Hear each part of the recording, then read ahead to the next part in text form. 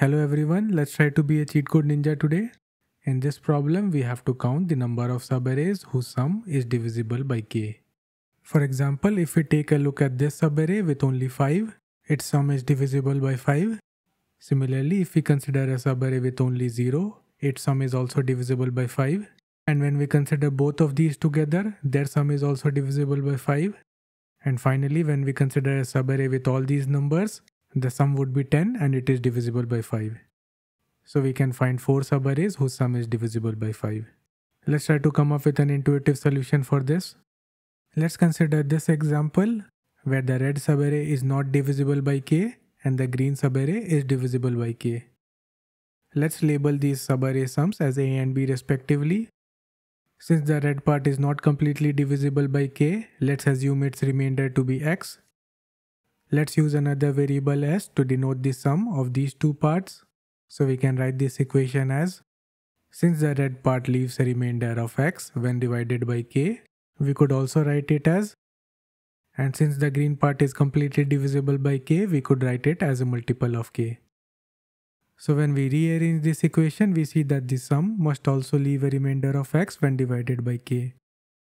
What it means is that if we have a subarray which starts from the beginning and has a remainder of x, and if we have another bigger subarray which also starts from the beginning and has a remainder of x, then the subarray that lies between them must be divisible by k. Let's understand this with the help of an example. For example, when we start noting down the remainders of the prefix sum when divided by k, we see that we have already encountered this remainder 1 before, so the subarray of 2 and 3 must be divisible by 5. We could also prove this by finding the difference between these two parts. For example, we could represent the prefix sums like this. And when we take the difference of these two, we see that the result is a multiple of 5.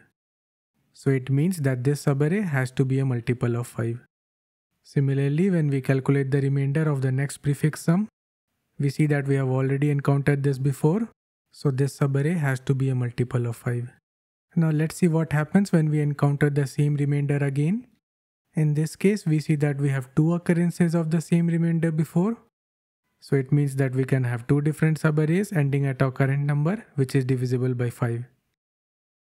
So to solve this, we have to track how many times we have seen a particular remainder before. And if we encounter the same remainder again, the number of subarrays ending at our current number, which will be divisible by k, will be equal to the number of previous occurrences of the same remainder. So we'll use a HashMap to count the occurrence of each remainder. There's one corner case that we have to handle is when we encounter a prefix sum remainder of 0. As you can see, this subarray is divisible by k, but there is no prior entry of the remainder 0 to count this subarray. To handle this specific scenario, we could consider that our array starts from 0 and corresponding to that we have an entry in the HashMap for remainder 0.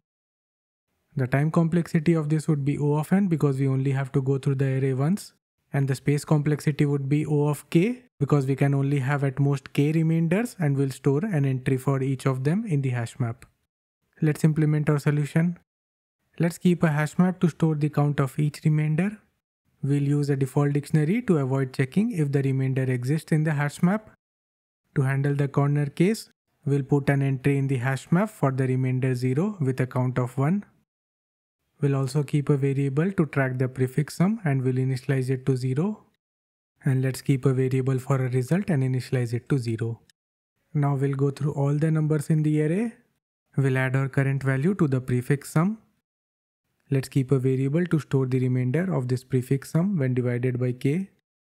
And now if we have seen this remainder before, we'll increment the result by the count of the previous occurrences of this remainder. And finally, we'll increment the count of this remainder by 1.